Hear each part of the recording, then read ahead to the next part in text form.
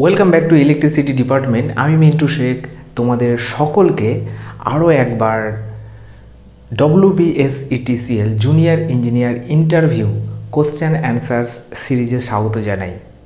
এই interview question answer series শুরু করার মেন উদ্দেশ্যই হলো তোমাদেরকে কিছু মডেল বা কিছু স্যাম্পল কোশ্চেন প্রোভাইড করা। সে পার্ট ওয়াইজ তোমাদের 10টা হোক, 15টা হোক, 20টা হোক, তোমাদের বিভিন্ন টপিক ওয়াইজ তোমাদেরকে কিছু মডেল কিংবা স্যাম্পল কোশ্চেন বলে দেওয়ার চেষ্টা করব। এই জন্যই তোমাদের সামনে আজকে হাজির হয়েছি যে তার ফার্স্ট পার্ট নিয়ে। সো তোমাদেরকে এখানে WBSETCL DCL এর কিছু ইতিহাস তোমরা জানতে পারবে এবং সবশেষে কিছু কোশ্চেন অ্যান্সার নিয়ে আলোচনা করব, যেগুলো থেকে তোমরা একটা ধারণা করতে পারো যে কী ধরনের কোশ্চেন করতে পারে তোমাদেরকে। তো চলো দেরি না করে দেখে নিই।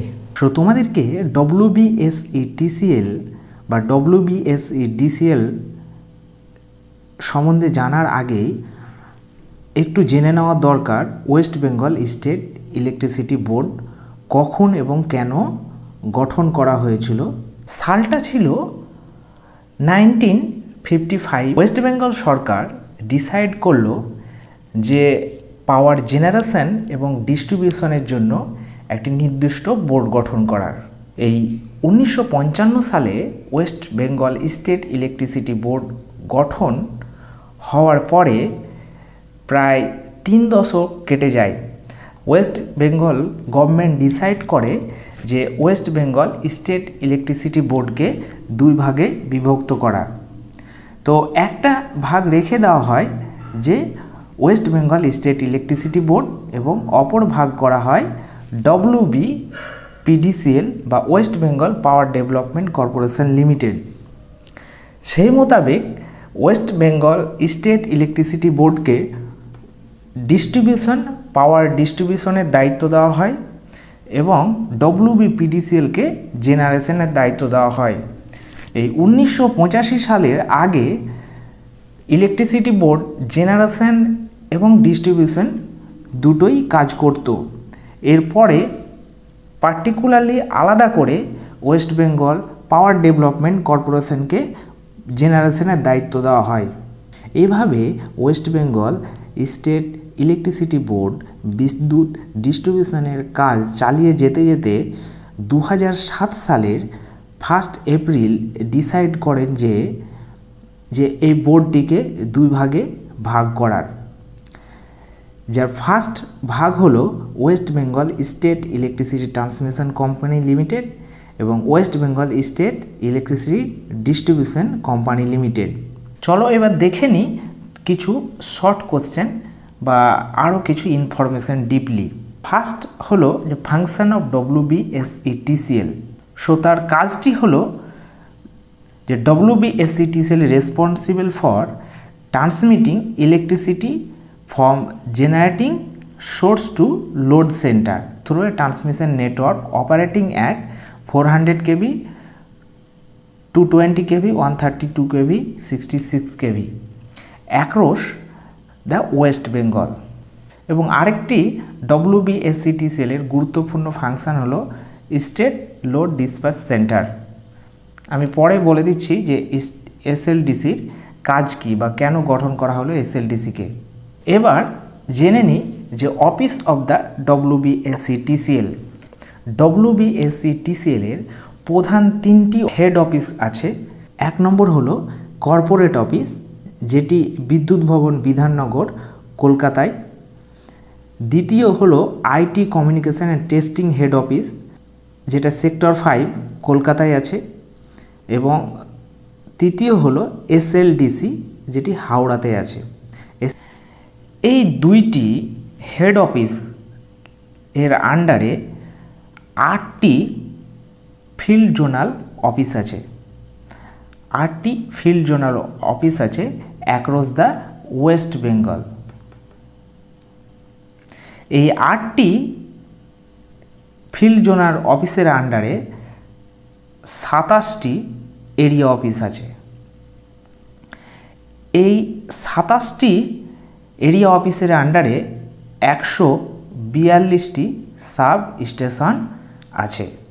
এবার আমরা জানব যে বোর্ড মেম্বার অফ WBSETCL। তোমাদেরকে এটা জানা খুব জরুরি যে WBSETCL পুরো অল ওভার ওয়েস্ট বেঙ্গলে 11 জন মূল পার্সন বা বোর্ড মেম্বারের দ্বারা WBSETCL পরিচালিত হয়। এই 11 জন বোর্ড মেম্বারের মধ্যে মুখ্য যিনি হলেন তিনি হলেন চেয়ারপারসন বা চেয়ারম্যান। ইনি WBSETCL এর হেড বলা যেতে পারে, চেয়ারম্যান। উনার পরেই আছে ম্যানেজিং ডাইরেক্টর। এই ম্যানেজিং ডাইরেক্টরের আন্ডারে আছেন ডাইরেক্টর, ইন্ডিপেন্ডেন্ট ডাইরেক্টর এবং নন এক্সিকিউটিভ ডাইরেক্টর। ম্যানেজিং ডাইরেক্টরের আন্ডারে 4 জন আছেন ডাইরেক্টর, 3 জন আছেন ইন্ডিপেন্ডেন্ট ডাইরেক্টর এবং 2 জন আছেন যে নন এক্সিকিউটিভ ডাইরেক্টর। কিছুক্ষণ আগে তোমাদেরকে বলেছি যে WBSETCL এর প্রধান 2টি কাজ, একটি হলো ট্রান্সমিশন, দ্বিতীয় হলো SLDC বা স্টেট লোড ডিসপ্যাচ সেন্টার। তো SLDCর কাজ কি?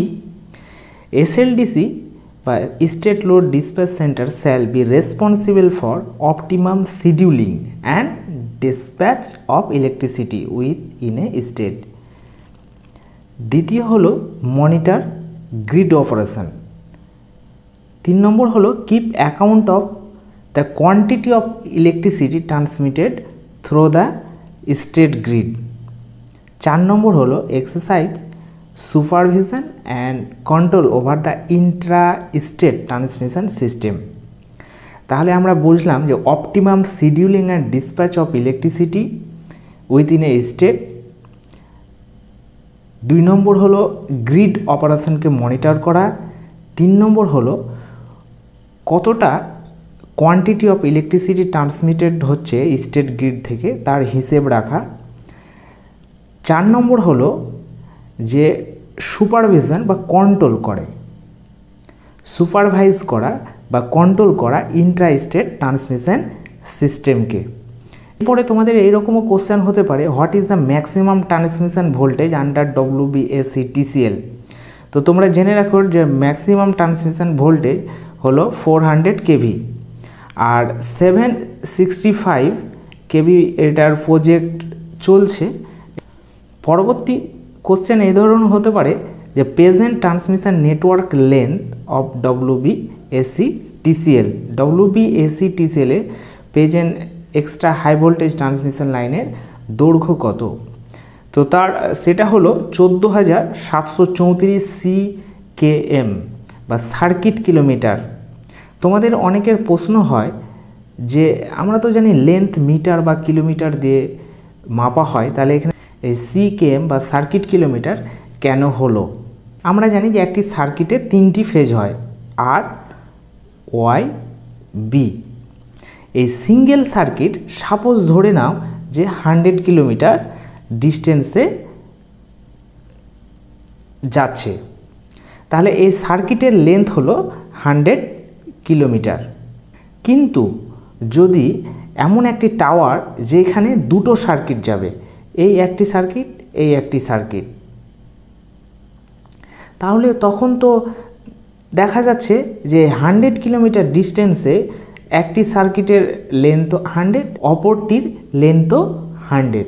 তাহলে এই 2টো সার্কিট মিলে দেখা গেল যে 200 কিলোমিটার হচ্ছে। তাহলে যদি আমরা ডিস্টেন্সের হিসাবে আমরা সার্কিটের দৈর্ঘ্য মাপতাম তাহলে হতো 100 কিলোমিটার। কিন্তু ট্রান্সমিশনের ক্ষেত্রে সেটা করা হয় না, কারণ একটি টাওয়ারে হতে পারে সেটা সিঙ্গেল সার্কিট বা ডবল সার্কিট। তো ডবল সার্কিট হলে দেখা যাচ্ছে যে 100 কিলোমিটারের জন্য 200 CKM বা সার্কিট কিলোমিটার হচ্ছে। তাই এই WBSETCL এ এই সিঙ্গেল সার্কিট এবং ডবল সার্কিট মিলিয়ে 14,734 CKM নেটওয়ার্ক লেন্থ আছে। তোমাদের কিছুক্ষণ আগে বললাম যে WBSETCL এর কাজ কি, তবুও আরেকবার বলে দিচ্ছি যে 33 kV এবং তার নিচে WBSEDCL ডিস্ট্রিবিউট করে পাওয়ারকে বা বিতরণ করে কনজিউমারের কাছে। এছাড়া আরেকটি গুরুত্বপূর্ণ কাজ হলো হাইড্রো ইলেকট্রিক পাওয়ার জেনারেশন। এবার জেনে নিই অফিস অফ দ্য WBSEDCL। তোমরা জেনে রাখো WBSEDCL এর আন্ডারে 5টি জোনাল অফিস আছে, 21টি রিজিওনাল অফিস আছে এবং তার কাস্টমার কেয়ার সেন্টার আছে এই 21টি রিজিওনাল অফিসের আন্ডারে 534টি এবং টোটাল তার কনজিউমার সংখ্যা 2.03 করোড়। তোমাদের এইরকমও কোশ্চেন হতে পারে, how many hydro electric power generation project under WBSEDCL এ। তো তোমরা জেনে রাখো WBSEDCL এ 5টি হাইড্রাল পাওয়ার প্ল্যান্ট আছে। তার টোটাল এক্সিস্টিং ক্যাপাসিটি হলো 1071.3 মেগাওয়াট। এর মধ্যে লার্জেস্ট WBSEDCL এর কিন্তু যে পুরুলিয়া পাম্প স্টোরেজ প্ল্যান্ট, যার ক্যাপাসিটি হলো 900 megawatt. Function of WBPDCL। WBPDCL is responsible for thermal power generation and supply in the state of West Bengal. Next হলো how many power plant under WBPDCL। WBPDCL এর আন্ডারে 5টি thermal power station আছে। তার total existing capacity হলো 4865 megawatt. এর মধ্যে এই 5টি পাওয়ার স্টেশনের মধ্যে সবথেকে লার্জেস্ট হলো সাগরদিঘি TPS, যার ক্যাপাসিটি হলো 1600 মেগাওয়াট। নেক্সট কোশ্চেন হলো what is the largest power plant in the West Bengal. মাঝে মধ্যে এই কোশ্চেনটি অনেক ক্যান্ডিডেটকে জিজ্ঞেস করে যে ওয়েস্ট বেঙ্গলের মধ্যে লার্জেস্ট থার্মাল পাওয়ার স্টেশন কোনটি। তো সেটা হলো মেজিয়া থার্মাল পাওয়ার স্টেশন বা MTPS is the largest thermal power plant in term of generating capacity in the West Bengal, as well as that DVC power plant যেটি commissioner হয়েছিল 1996 এ এবং তার বর্তমান ক্যাপাসিটি হলো 2340 মেগাওয়াট। নেক্সট কোশ্চেন হলো which is the oldest thermal power plant of WBPDCL in West Bengal. সেটা হলো Kolaghat thermal power station. It is one of the oldest thermal power plant. Next question হলো which is the oldest hydroelectric power plant in India. তো সেটা হলো Sidrapong hydroelectric power station. এটা হলো ইন্ডিয়ার সবথেকে ওল্ডেস্ট হাইড্রোইলেকট্রিক পাওয়ার প্ল্যান্ট, যেটা located at foothill of area tea estate, যেটি দার্জিলিং টাউন থেকে 12 কিলোমিটার দূরে অবস্থিত। এটা কমিশন হয়েছিল 10 নভেম্বর 1897 যখন এটা কমিশন হয় ফার্স্ট, তখন সেখানে দুটো 65 কিলোওয়াটের ইউনিট ছিল এবং সেটি পরে রিপ্লেস করে বর্তমান তার ক্যাপাসিটি হয়েছে 1000 কিলোওয়াট। তোমাদের এইরকমও কোশ্চেন করতে পারে যে how many power generation company অথবা সেক্টর আছে, বেঙ্গলে কত ধরনের কোম্পানি বা সেক্টর পাওয়ার জেনারেট করে। তার অ্যান্সার হলো 10টা কোম্পানি বা sector generating power with total existing capacity 15,826.5 megawatt. তো একটু জেনে নিই কোন কোন কোম্পানি আছে। 1 নম্বর হলো WBPDCL, যার টোটাল ক্যাপাসিটি 4745 মেগাওয়াট। 2 হলো WBSEDCL, যেটা হাইড্রোইলেকট্রিক পাওয়ার জেনারেশন করে 1071.3 মেগাওয়াট। 3 DPL 650 megawatt.